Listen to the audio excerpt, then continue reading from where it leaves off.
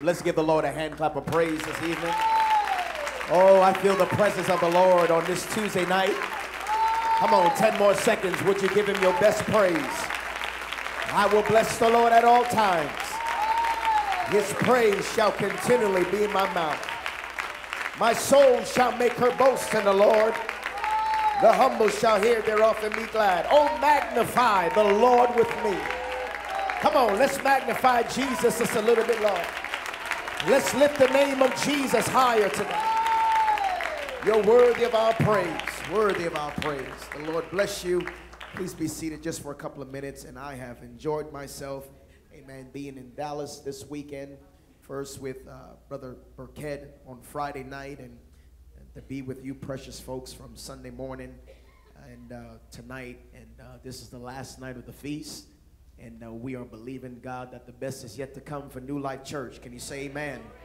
Amen. Thank the Lord for his spirit. Thank the Lord for what we felt thus far.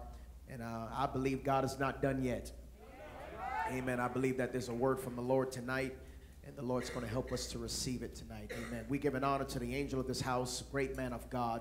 Amen. New Life Church is blessed with a tremendous pastor. Amen. We honor you, Pastor Stanley, and his lovely wife, Sister Stanley. I think on this appreciation month, we just started November, but I think we need to still give honor to whom honors due.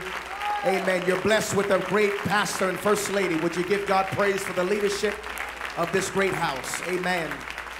Appreciate these fine folks. Amen. We love them and just their energy. I want to be like them when I grow up. Amen. I love these folks so much and appreciate them so much, and they have spoiled me this weekend.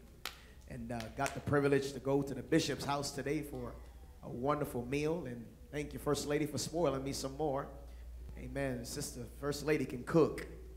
Amen. So the devils have been having a bad weekend around here. Just some good old church and good food. Amen. And so I appreciate it, and I'm encouraged to go back home and run a couple of miles. If I have not preached all that I've consumed this weekend, I'll tend on running when I get back home. Got to lay aside every weight somehow, some way. Amen. Played a little ball with the young people last night, had a great time of fellowship. They beat us the first time, but we weren't going home with 2 losses. Amen. So we had to finish strong. But nonetheless, we had a great time of fellowship. I appreciate Brother and Sister Green very much. You got a great assistant and youth pastor. Amen. Love this man of God. He's a great friend. Appreciate him. And all the elders on the platform and their precious family. Would you give God praise one more time for your great leadership? We honor them tonight. Amen. Sister Shirlane, I love you. Amen. You're an awesome woman of God. I appreciate you so much. She's great friends of, amen, Brother and Sister Minto back home, who serves as our associate pastor and associate pastor's wife. And they go way back, and I appreciate her and her friendship and what she is to this church. She's dynamite. She's powerful. Amen. Appreciate her very much, and glad to call her a friend. And Brother and Sister Beckford and their team, and they're just a gift from God. Amen. And New Life Church, you're blessed with tremendous people. Amen. So never take it lightly, never take it for granted. Amen. Precious people that just buys into the vision of this church and supports and lifts up the ministry in whatever way, in whatever capacity. And for that, you are tremendously blessed. It is such a blessing to see my good friend, Brother and Sister Snyder. Amen. Love these folks so much. These guys are the real deal. Amen. Pastor in a great church in Irving, Texas, and I appreciate him so much. He's a great friend of my pastor, Bishop Mike Mitchell in Brooklyn, and I appreciate him, and it's good to see Marcus. Amen. We go back a couple of years ago. I remember Marcus in Virginia Youth Camp. Amen. I was preaching that week, and God filled him with the gift of the Holy Ghost, and he's now the youth leader of the church. Ain't God good? Appreciate him and the hand of God that's on his life. And I love Brother and Sister Snyder very much, and they're the real deal. And appreciate you guys being here tonight. I love you, friend. Amen. Well, you got one more tonight? Yeah. Amen. My voice is a little bit shot, but I intend on preaching everything that I got tonight. So let's have some church. Would you stand to your feet? Amen. I invite your attention to the book of 1 Kings, chapter number 12. And we'll read verses 25 through 30. And then we'll jump to the book of James, chapter number 4. And read verse number 17. 1 Kings, chapter number 12, verses 25 through 30. Why don't we just give the devil a bad night tonight? Amen. Amen. Amen. So we're going to have a little church, and Let the Holy Ghost do its thing. And I am so thankful for this church. Thank you so much for your hospitality and your love. And man, I'm looking forward to coming back already. Hey, Lord. I guess I'm all right, Bishop. Amen. And Lord's willing, hopefully we're going to try to bring Sister Jolly and the boys. They will love you guys down here. Amen. I can't eat all that food all by myself. Amen. Praise the Lord. 1 Kings chapter number 12, verses 25 through 30. When you find it, can you say amen? Amen. The word of the Lord reads, Then Jeroboam built Shechem and Mount Ephraim and dwelt therein, and went out from thence and built Penuel. Jeroboam said in his heart, Now shall the kingdom return to the house of David. If this people go up to do sacrifice in the house of the Lord at Jerusalem, then shall the heart of this people turn again unto their Lord, even unto Rehoboam king of Judah. And they shall kill me, and go again to Rehoboam king of Judah. Whereupon the king took counsel, and made 2 calves of gold, and said unto them, It is too much. Somebody say too much. It is too much for you to go up to Jerusalem. Behold thy gods, O Israel, which brought thee up out of the land of Egypt. And he set the one in Bethel, and the other put he in Dan. And this thing became a sin, for the people went to worship before the one, even unto Dan. James chapter 4, verse number 17, one verse in your hearing tonight. Therefore, to him that knoweth to do good, and doeth it not, to him it is sin. Tonight I want to focus my attention on verses 28 and number 30. The Bible declares, the king took counsel and said to the people, It is too much for you to go up to Jerusalem. And 2 verses later, the Bible says that this thing, God sees it, and he calls it sin. For the people went to worship before the one, even unto Dan.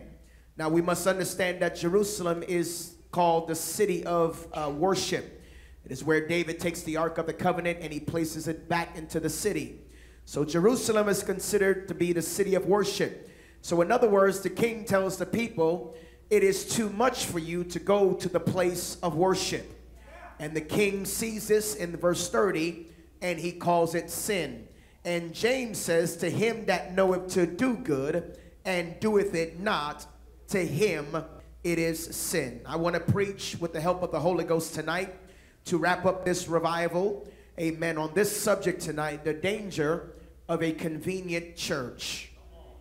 The danger of a convenient church. Would you raise your hands with me one more time? Would you pray that the Lord will touch my body, my voice?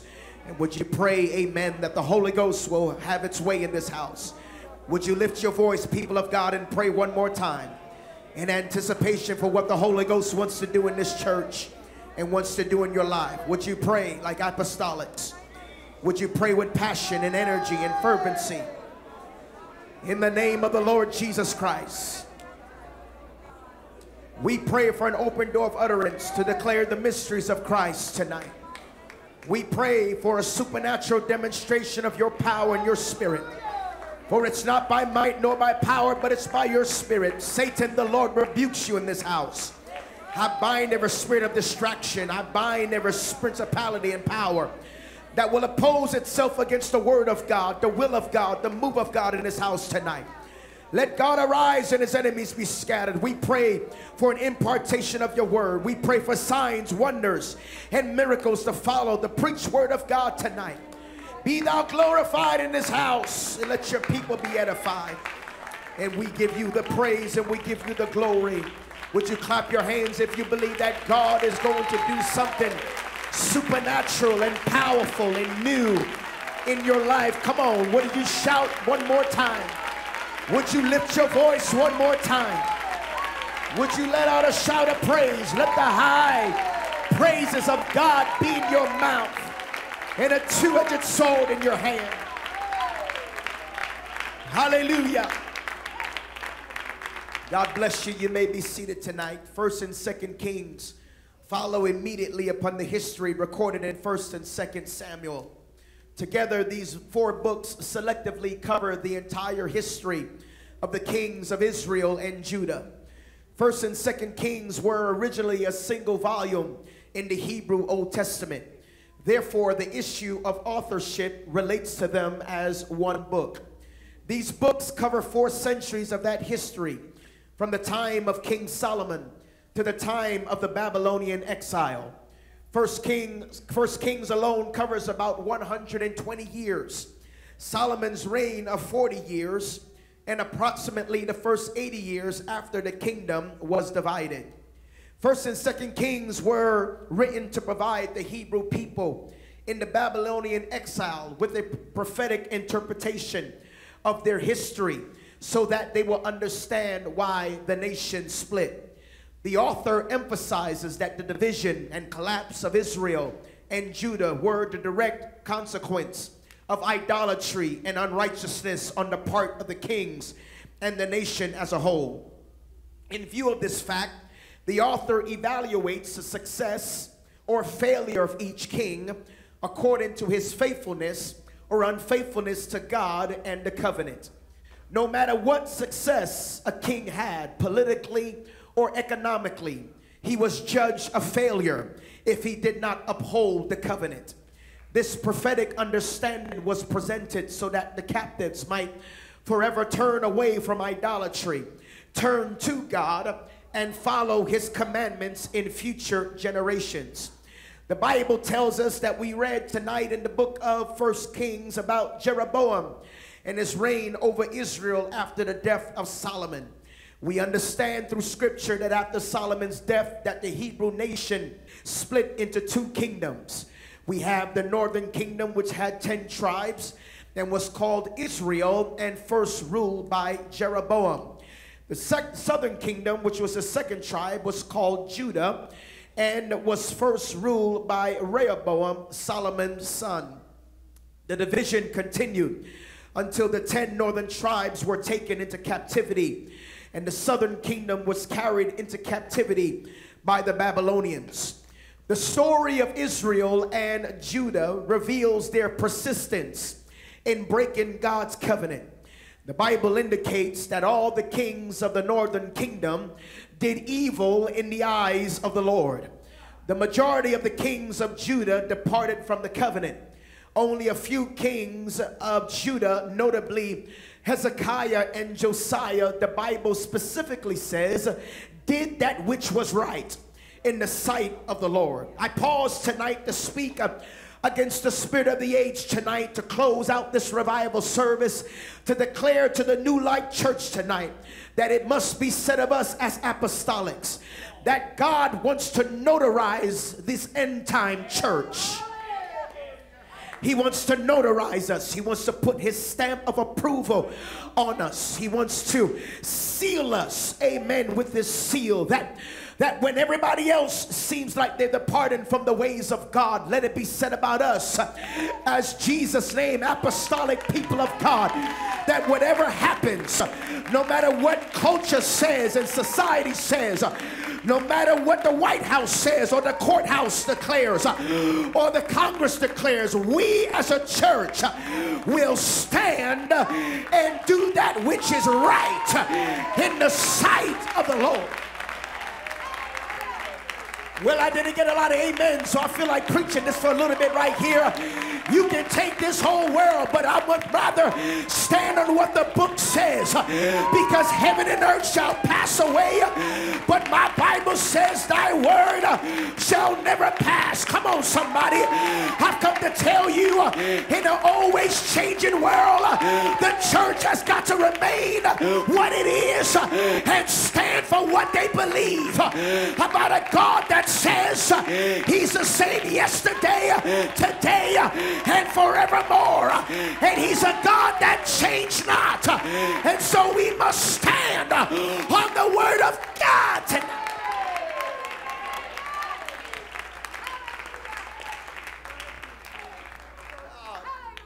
Wants to notarize the church tonight. You see, the purpose of getting something notarized is usually to make sure that the person signing a document is the person they say they are. The seal is issued by the state to a specific notary after a background check. So the notary is also identified on the document. If there's any problem with the document, then the notary's record can be checked. And I believe, Brother Snyder, in these last and closing days, what God, amen, what is happening in the natural is always a mirror or a reflect of what God is doing in the spirit. I feel like preaching in this house tonight.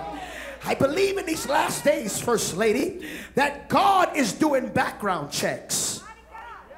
Oh, yeah. Yeah, he's revealing the content of man's heart. That when everything it can be shaken is being shaken. Everything that is changing, everybody that's compromising, some that are falling by the wayside, some are backsliding, some are compromising, some, amen, they feel like they're strong one day, but now they're weary and shaky another moment. Can I tell you that God is allowing things to take place, amen, in these last and closing days in the church to reveal the content of man's heart. He's looking for the notary seal. He's separating the real from the fake. And that's why your Bible says that the hour's come. And now is that hour when the true worshipers shall worship the Father in spirit and in truth. For the Father seeketh such to worship him. Worshipers that don't need the beat of a drum to stimulate your praise. Worshipers that don't need the sound of a keyboard that will make you lift your hands and give God glory. Worshipers that don't need a praise and worship leader to coach you on how to shout and how to dance or how to worship. Oh no. But worshipers that understand that I've got the seal of God on my life and I've got the power of his spirit within me. So if you want to sit down on this Tuesday night and not worship him, that's your business. But as for me and my house, I'm going to give him praise. I'm going to give him glory. I'm going to give him the worship that he so deserves. I wonder if you can give him your best praise for the next 20 seconds tonight. Devil, you're getting ready to have a bad night tonight because this place is electrified with apostolic worshipers and apostolic praisers.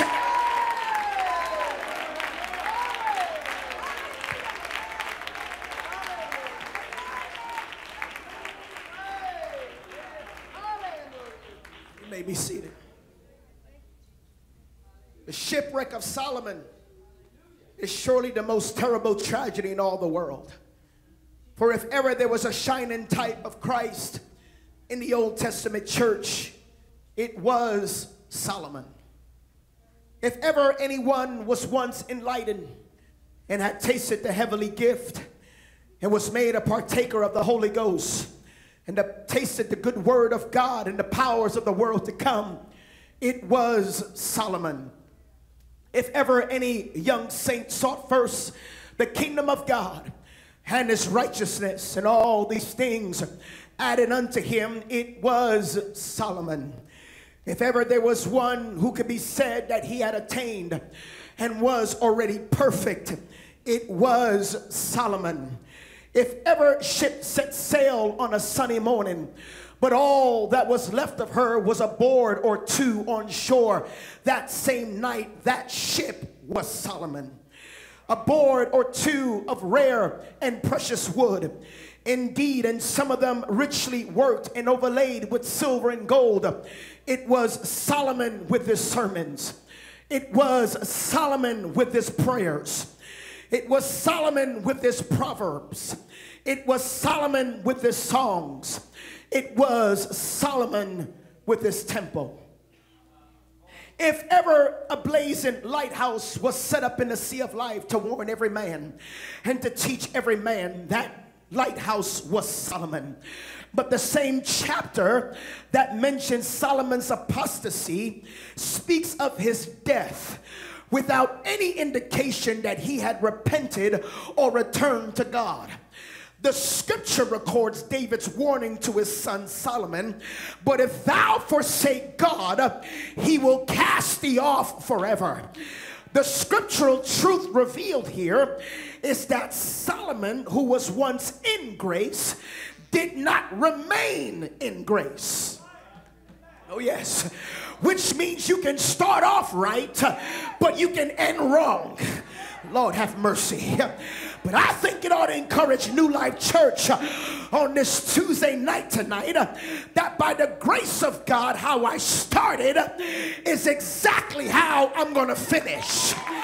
And what the Holy Ghost wanted me to tell you tonight is that we need the body of Christ to have a made-up mind and look the spirit of the world in the face and say, as for me and my house, we're going to finish what God has started in us. Oh, I feel like preaching tonight. Somebody hear me in the Holy Ghost. You've come too far to backslide now. You prayed too many prayers to give up now. You fought too much hell in your life to quit now. You cried too many tears to lose it now. He that starteth a good work in me, he's gonna finish. Devil, have come too far. He's gonna finish what he started in my life.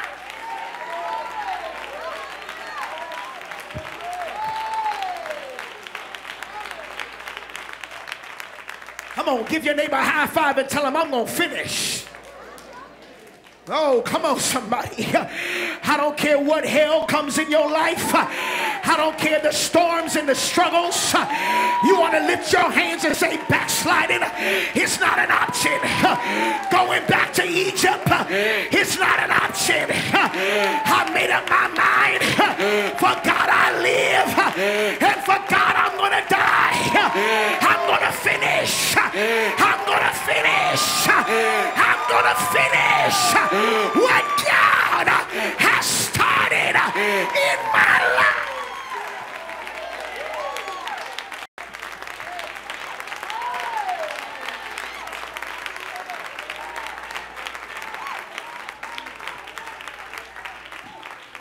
Oh, the old song says you can take this whole world,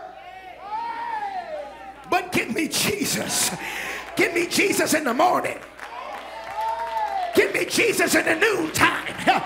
Every moment of the day, give me Jesus. I'd rather have Jesus than silver and gold. I'd rather have Jesus than riches untold. Come on, somebody. Come hell or high water, I'm going to serve the Lord. Clap your hands and magnify him in this house.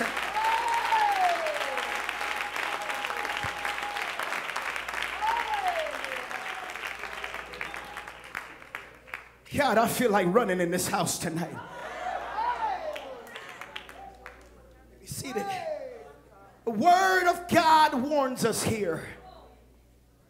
Let him that thinketh he standeth. Somebody help me tonight. Take heed lest he fall. There hath no temptation taken you, but such as is common to man. But God is faithful. That deserves a praise break right there. But God is faithful. I know it's Tuesday night and you may be tired, but let's just give the devil a bad night tonight.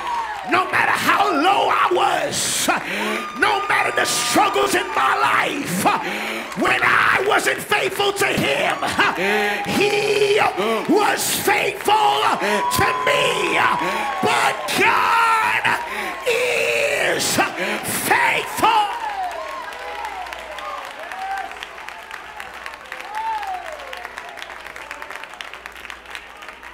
You can sit there all you want on and act like God hasn't done anything for you. You can sit there and fold your hands and cross your legs all you want to. But when I think of the goodness of Jesus, He's a faithful God. I feel like shouting tonight. He's a faithful God. I feel like praising Him tonight. He's a faithful God.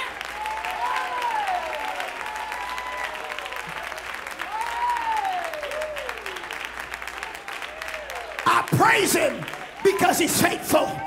I jump because He's faithful. I run because He's faithful. I clap my hands because He's faithful. I shout because He is faithful.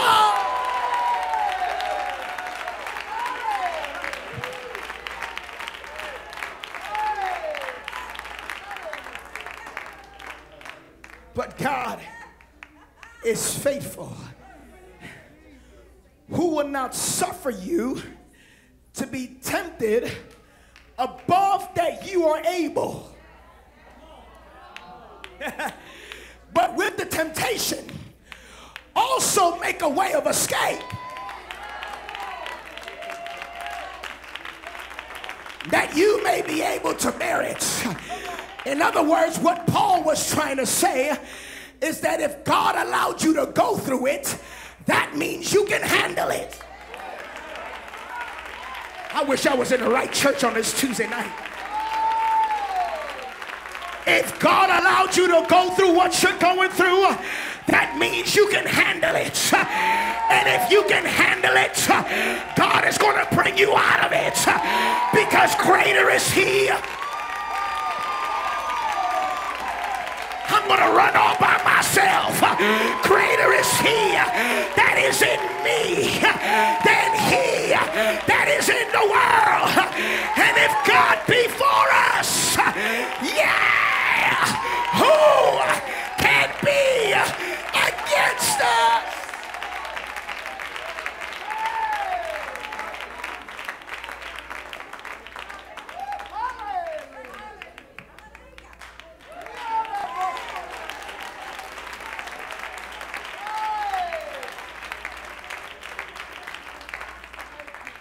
Be seated. Jeroboam is the first king of Israel, of the 10 northern tribes.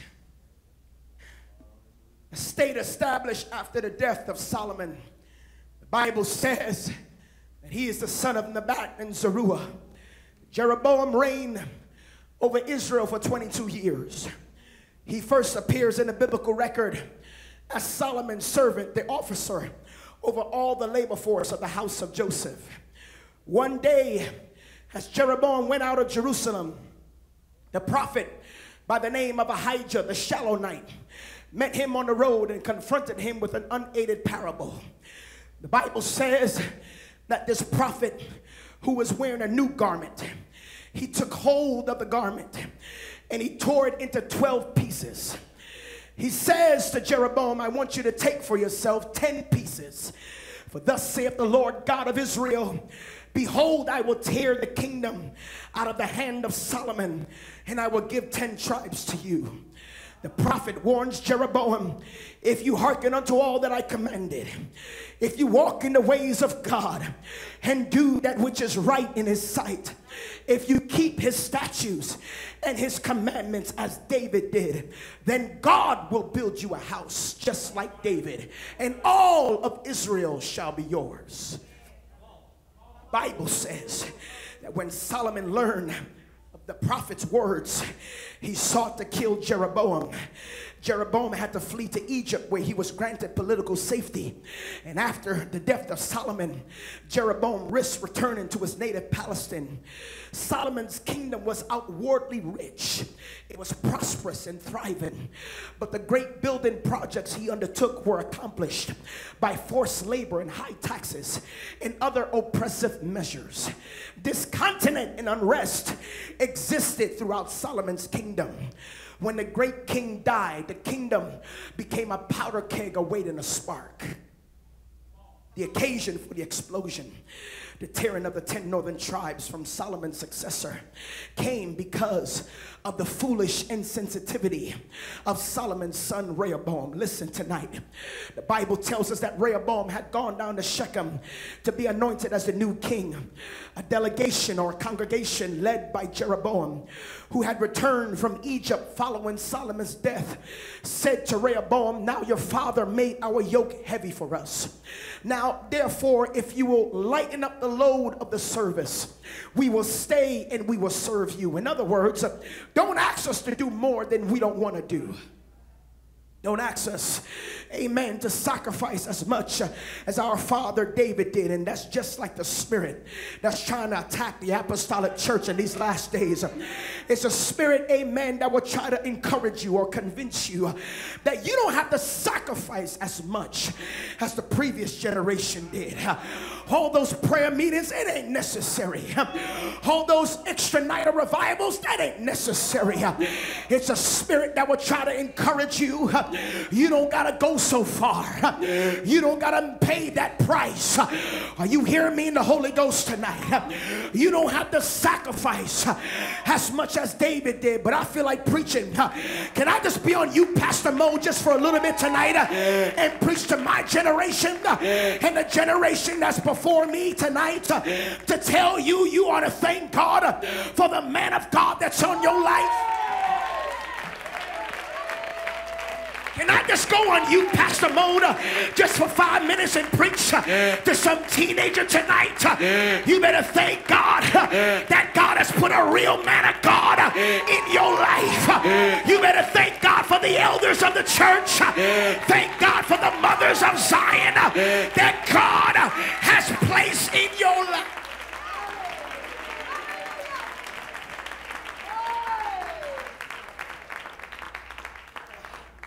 Pastors after my own heart that will tell you not what you want to hear, but what you need to hear. Amen. And it's trying to convince a generation of young people, amen, that they don't need a pastor in their life. But I've come to sound the alarm before I get on a plane tomorrow morning to let you know that everybody needs a man of God in their life. Oh, I'm preaching better than your response right now. Everybody needs a pastor. Everybody needs apostolic covering. Everybody needs a man of God in their life.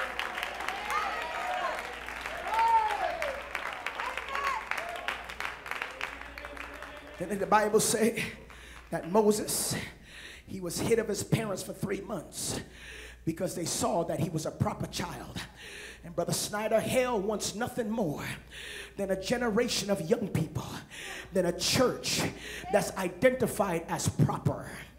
He's not going to mess with the people that he already has, but he's after those that are labeled proper. Yes. He's after a generation of young people. I just feel like I'm at a youth camp, so I'm just going to flow in the Holy Ghost tonight. He's after a generation of young people that will try to convince you, amen, you don't need that man of God in your life. You don't need to listen to all that preaching and teaching. I've come to sound the alarm one more time in the Holy Ghost to tell you, if you got somebody in your life that's speaking against the man of God in your life, if you got friends in that you are connected to on Facebook, if you got people in your life that will try to speak against what God has put in this man of God's mouth to tell you it's time to choose some new friends.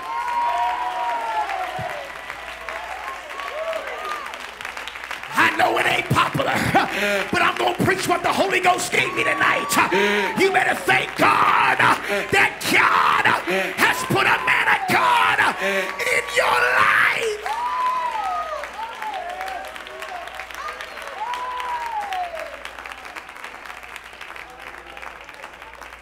In an ever-changing world, you better thank God for a man of God that's going to preach straight to you. Amen. We need people in the church that's going to have a spirit that's going to say, Pastor, preach to me. Whether you like it or not. Sometimes the word's gonna make you shout. Sometimes the word's gonna make you dance. Sometimes the word's gonna make you run the aisles. But there's other times the word will put you flat on your face. There's other times that the Spirit of the Lord, by the word of God, will draw you to an altar of conviction in a place of consecration. Are you hearing me tonight? You better thank God for the voice of God in your life.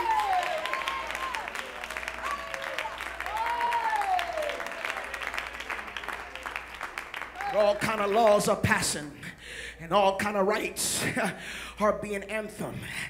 You better hear this preacher tonight. I'm going to thank God for the word of God.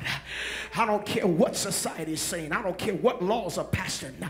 What's right is still right according to the word of God. Amen. And in a society where they're telling you that you don't have to wait until you get married, amen, to lose your virginity, the devil is a liar. You better hear what the apostolic church is all about.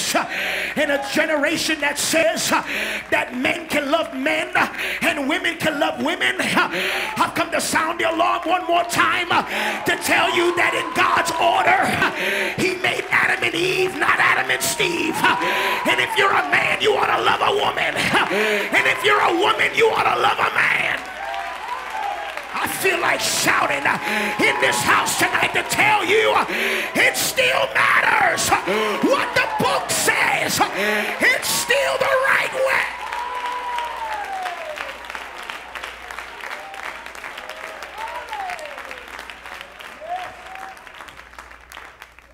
Still matters what you believe. Everybody's claiming to be a Christian. Everybody's claiming to be a churchgoer. Church and Christianity has become the popular thing now. But the real question is, what kind of Christian are you? In this culture and day and age, this emergent generation, I've come to tell you, don't you compromise who you are, that we're apostolic and it matters. It matters what you believe. Can I dig the stakes just a little bit deeper tonight? It matters what you believe, that repentance, amen, and water baptism in the name of Jesus, and the infilling of the Holy Ghost. It still matters what you believe, except a man be born of water and of the Spirit. He cannot enter into the kingdom of God.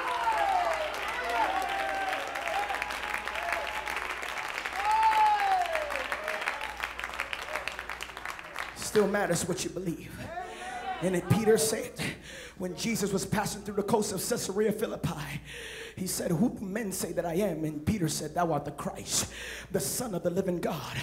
And Jesus looked at him and he says, flesh and blood have not revealed it unto you, but my Father which is in heaven. And Peter, I'm going to give you the keys to the kingdom.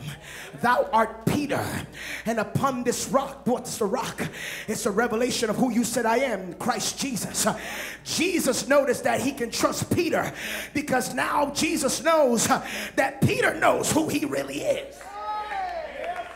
And Jesus is not going to give nobody no keys to somebody that he doesn't know or who doesn't know him.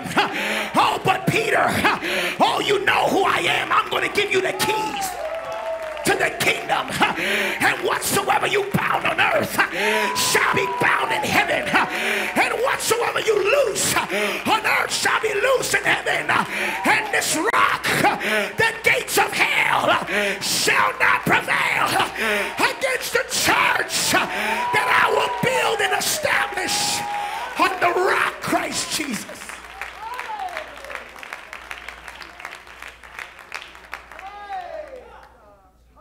Moses was hid of his parents for 3 months because they saw that he was a proper child. And when it came to years, the Bible says that Moses refused to be called the son of Pharaoh's daughter, choosing rather to suffer affliction with the people of God than to enjoy the pleasures of sin for a season.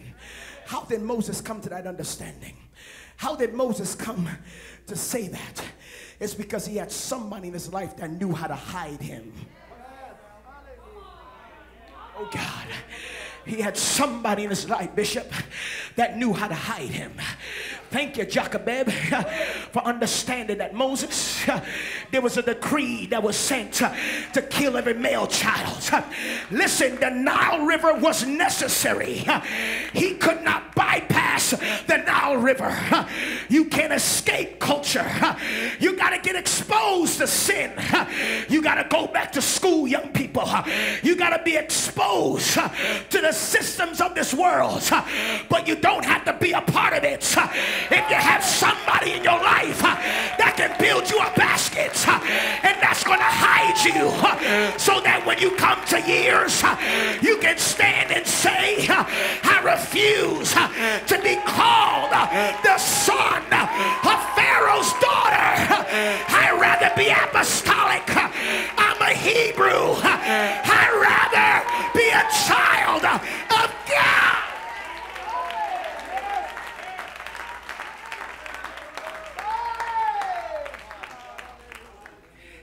And I thank God for my pastor, Bishop Mike Mitchell, a good friend of Pastor Snyder here. I thank God at 11 years old, I walked into New Life Tabernacle in Brooklyn. Didn't know what God had in my life. Had no sense of direction as to what God was going to do in my life. But I had a man of God that knew how to hide me. And at the tender age of 11 years old, God filled me with the gift of the Holy Ghost. I was baptized in Jesus' name. And then Bishop Mike Mitchell started hiding me at 11 years old. He sat me down many times. Now listen, Jolly, you listen to me carefully. You can't date every girl. You can't hang out with certain crowds. You can't do this and you can't do that. Gave me a laundry list of things that I could not do. And I felt to say, my God, I grew up becoming a teenager, being a mentor, now being a spiritual father in my life. I lost many friends because they thought I wasn't cool because I was a pastor's pet. Everything he said I had to do. Amen. But there was something in my life, Brother Snyder. He said, Jolly, listen to me, son. You may not understand it now, but there's an anointing on your life. There's a call of God on your life. They can run and do whatever they want to do, but my job is to hide you and cover you because there's destiny in your life and God's going to use you to do great things. I grew up 16, 17, 18 years old. Bishop, I didn't understand all the times he said no. Sometimes I went home and I kicked against the pricks. My flesh rose up and said, it's not right. He's letting everybody else do what he wants to do. But everything is no for me. I'm not saying that he was a mean guy. No, he wasn't. He's the coolest pastor, the best pastor in the world. He's good to hang out with, and we did a lot of things. But it was the times what my flesh wanted to do. That's when Daddy stepped in and said, no, Jolly, you can't date certain girls. You can't go there. Come home straight from school. Take that person out of your phone. Don't connect with that person on social media. Are you hearing me today? I grew up not understanding why, but I'm here on a Tuesday night in Garland, Texas at New Life Church to tell you that I'm 35 years old and I'm the man that I am today. I'm the husband that I am today. I'm the father that I am today. I'm the preacher that I am today because I had a man of God in my life that knew how to hide me. I had a pastor that knew how to cover me.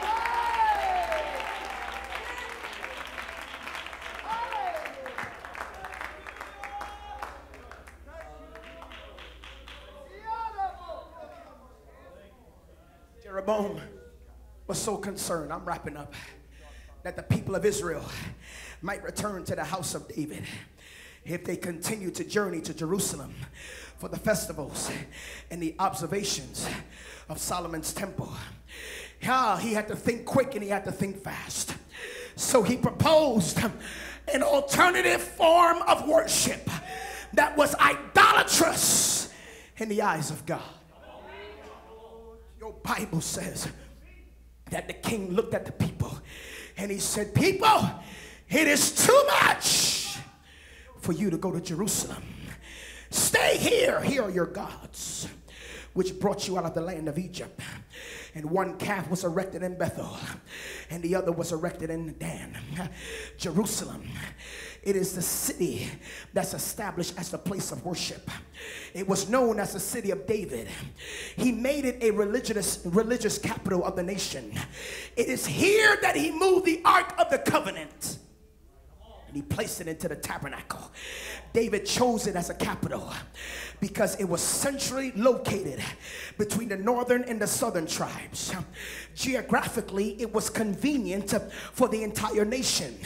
The city made it easy to defend because it was located on top of a hill. This is where David gets the writings, I will look to the hills, from whence cometh my help. My help coming from the Lord. He was talking about Jerusalem. And Jerusalem is the place of worship. It is the same place in the book of Acts where Jesus, through the Holy Ghost, have given commandments to his apostles, whom he had chosen, and commanded them that they should not depart from Jerusalem, but stay here and wait for the promise of the Father. And the apostles said, Lord, we don't understand. When are you going to restore again the kingdom of Israel? And Jesus says, it's not for you to know the times of the seasons which the Father has put into his power, but you shall receive power after that the Holy Ghost has come upon you. And you shall be witnesses unto me, both in Jerusalem and in Judea and in Samaria and unto the uttermost parts of the earth. But you got to stay in Jerusalem. I'm done, but hear it loud and hear it clear. I've come to wrap it all up on this night of revival to let you know that the spirit that we are fighting in the apostolic church is the spirit of Jeroboam that will try to make worship convenient. It is a spirit that will try to convince you that going to Jerusalem is too much. You don't have to go all the way to the city of worship. Just let me make church convenient for you. You don't got to shout when you come to church. That's too much. You don't got to dance when you come to church. That's too much. You don't got to sing and worship and clap your hands when you come to church. That is too much. May I suggest to the people of God tonight that worship becomes sin when it is mixed with convenience. Hear it loud. James said, to him that knoweth to do good and doeth it not, it is sin. You don't gotta lie, cheat, and steal to commit a sin. All you gotta do is come to church and not praise your God and not worship. It is sin.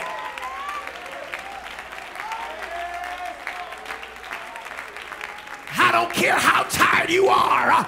Praise is not multiple choice. Let everything that has breath praise the Lord.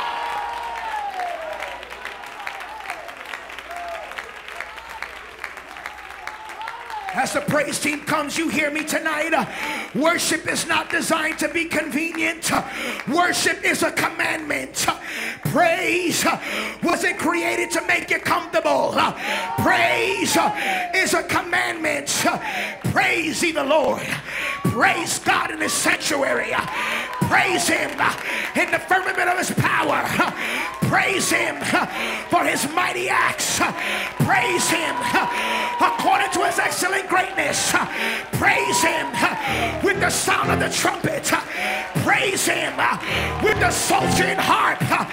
Praise him with the timbrel and dance. Praise him with stringed instruments and organs. Praise him upon the loud cymbals. Praise him upon the high sounding cymbals. Let everything that has breath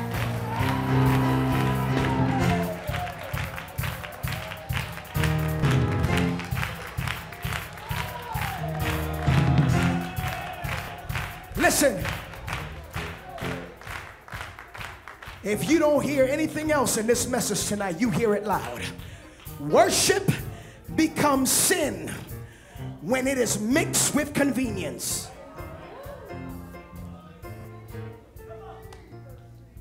I'm going to say it one more time tonight. Worship becomes sin when it is mixed with convenience. Can you imagine being a part of an apostolic church and all the dancing, shouting, and clapping their hands and worshiping and people getting the Holy Ghost and people being healed and delivered? Can you imagine the king saying, it's too much?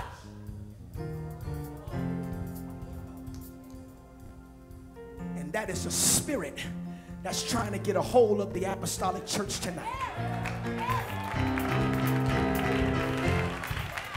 It's a spirit that want to say, all this singing, that's too much. All that dancing, too much. That talking in tongues, too much. All that holiness living, too much. But I've come to let Jeroboam know on this Tuesday night of revival at New Life Church, Jeroboam, devil, it's not too much. It's not too much to dance. It's not too much to shout. It's not too much to worship. It's not too much to give him praise. It's not too much.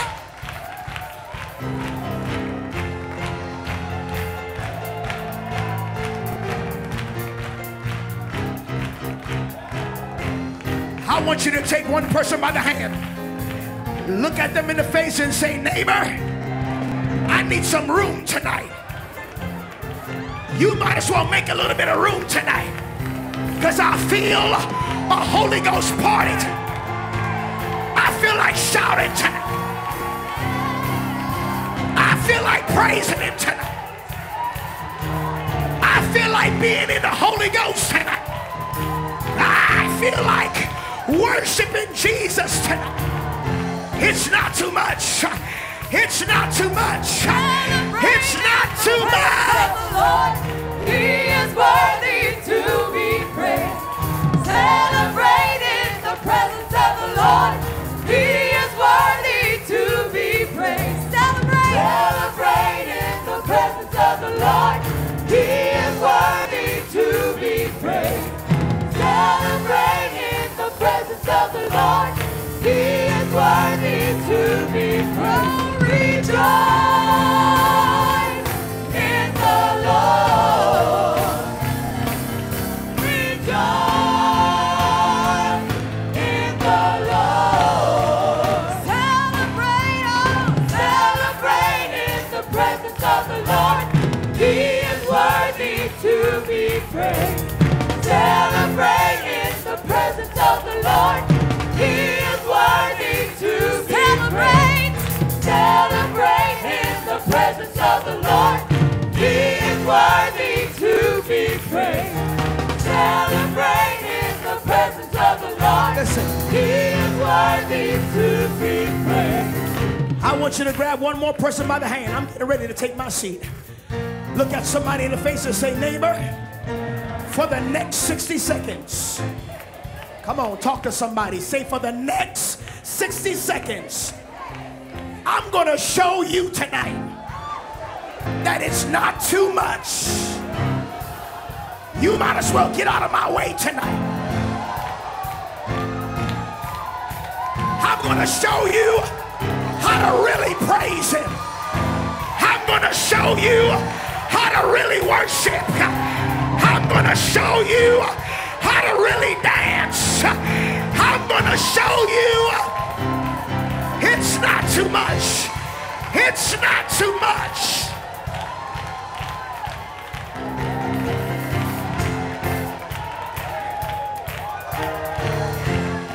Shatalabakosata, Hilabakosotobokosha, Makashetemokosata, Hilabakosotobohoshata. It's not too much. It's not too much. It's not too much.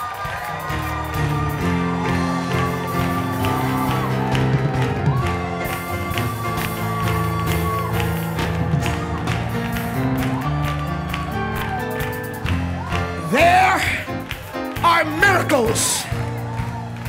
God, I feel the Holy Ghost in this house. I'm going to prophesy in the name of Jesus. But there's miracles in this house on this Tuesday night.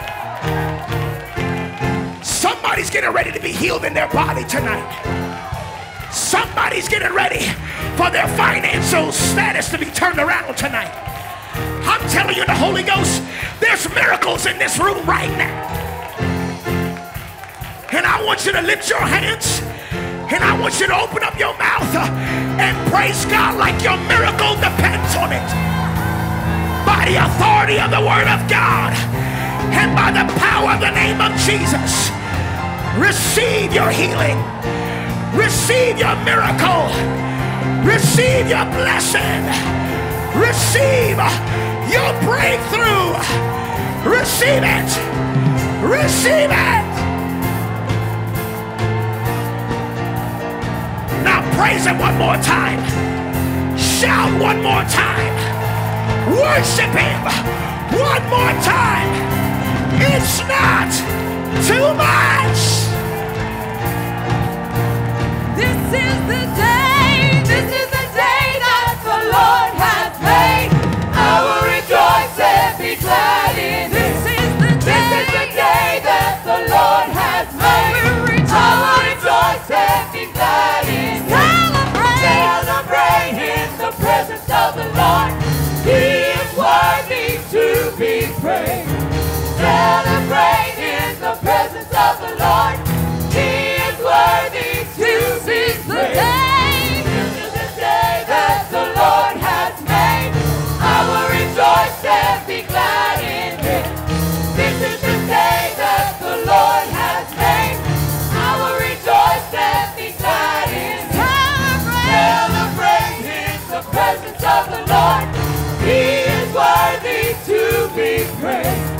Celebrate in the presence of the Lord. He is worthy to be praised. Rejoice in the Lord. Rejoice in the Lord. Rejoice in the Lord. In the Lord. Rejoice in the Lord. The gift of faith is in this house. Would you extend your hand and put your hand on someone's shoulder? Jude says we must pray in the Holy Ghost. Now let's turn our worship into prayer right now. Come on, apostolics, pray in the Holy Ghost.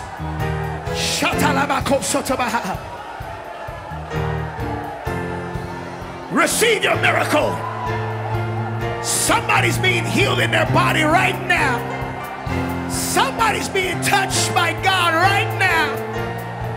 Receive it. Pray in the Holy Ghost. Pray in tongues.